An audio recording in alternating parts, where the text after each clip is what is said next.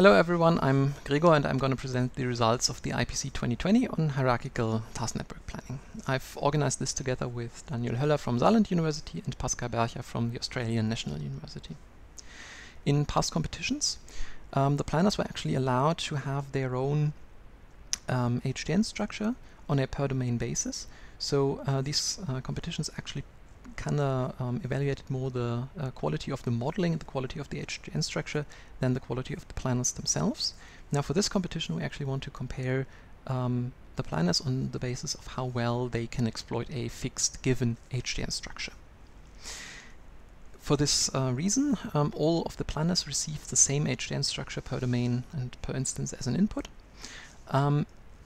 And do so in a new common input language that we defined, HDDL, Hierarchical Domain Description Language, for which we also defined a output format for plans and provide a verifier so that we and you can check whether the plans found by the competitors are actually valid.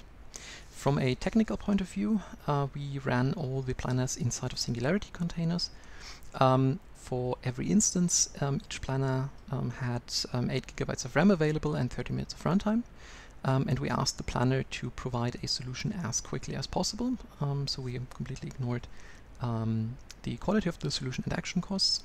The planners were scored according to the IPC time score, which is 1 minus the logarithm of the actual runtime the planner took divided by the logarithm of 1800. And to eliminate randomness, we actually executed the whole IPC 10 times and averaged over the results. We have 2 tracks, a total order and a partial order track. In the total order track, the methods of all domains are sequences, while in the partial order track we don't have this guarantee. We have in total 6 planners participating in the IPC, which are Lilotane, Ciadex, Hypertension, PDDL4J in 2 versions, and PyHypop. Of course, there are more HTN planners out there. Some wanted to participate but couldn't in the end, and of course our own planners also didn't take part out of fairness reasons. We elicited domain submissions from the community. For the total order track we got in total 40 submissions of domains from 9 different groups, of which we included 24 in the IPC with 892 instances in total. We excluded some due to duplicate submissions. For example, we have now 3 different versions of Bloxworld, for example. And some domains were just too hard or too easy for all the planners.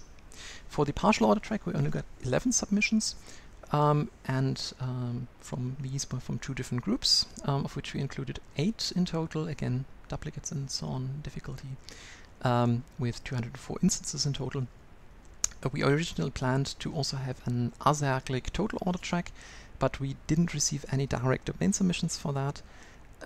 We didn't receive any direct planner submissions for that, and in the end we had only 3 domains to evaluate the planners on, so we decided to cancel this track. These are the results of the total order track in the usual IPC table format. So every row is a domain, every column a planner, and you see the domain score per planner per domain, and all the scores are normalized to 1, so you can get a score of 1 per domain at maximum, and the greener the cell, the higher the score in that domain. Now the 6th place in the total order track goes to PyHypop, the 5th place goes to Ciadex, the 4th place to PDDL4J partial order version, 3rd place goes to PDDL4J in the total order version. 2nd place and the runner-up winner is Lilotane, written by Dominik Schreiber. Congratulations. And the winner of the total order track is Hypertension, developed by Mauricio Cecilio Magnaguagno, Felipe Meneguzzi, and Lavindra de Silva. Congratulations to you 3. For the partial order track, we only had 3 of the 6 planners participating because some of them actually can't support partial order in the domains. 1 participant was sadly disqualified. The 2nd place and runner-up winner position goes to PyHypop, developed by Charles Lézier and Alexandre Albor. Congrats to that. And the winner of the partial order track is Ciadex, developed by Juan Fernandez Olivares and Ignacio Veliro Exposito. congratulations also to that. As a result of the IPC, we not only offer the certificates to the winners and the ranking that you just saw, but also a lot of other materials for the community, notably runnable singularity containers for all the participating planners that you can use to evaluate your own planners against. We offer a large repository of benchmark instances, the, as far as we know, largest one so far for HTN planning, with 1,543 instances. Those are the IPC instances plus further submissions that we got that we finally not included in the IPC benchmark set. We will publish a large library of valid and invalid plans that we got during the development and testing phase of the planners. We also, as I already mentioned, offer now a unified input language, HTDL, that is understood by all these planners, either directly or via translators, but these translators are always already integrated in the singularity containers, so it's easy to use them. And we offer an HTN plan verifier. Lastly, we also want to thank a lot of people. Firstly, Damien Pellier and Humbert Fiorino for their poll regarding the IPC, then Ron Alford, Damien Pellier and Humbert Fiorino for the discussion of HTDL, the new input language that we used, to Damien Pellier, Humbert Fiorino and Mauricio Cecilio Magnaguagno for their planners finding so many bugs in the IPC domains.